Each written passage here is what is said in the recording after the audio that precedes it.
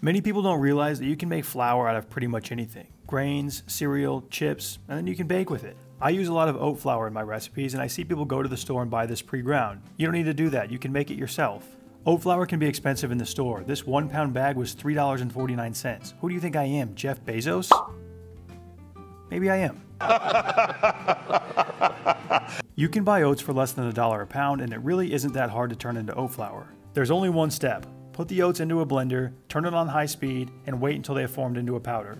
Depending on how good or bad your blender is, this can take anywhere from 20 seconds to a minute. I'll usually do 2 blenderfuls of oats that I store in a large Ziploc bag. That way I have flour whenever I need to use it. Wheat flour has more starch than oat flour does, so anytime I bake with oat flour, I add either cornstarch or tapioca starch in a 75% to 25% ratio. So if I need 1 cup of flour, I use 3/4 of a cup of oat flour and 1/4 of a cup of starch.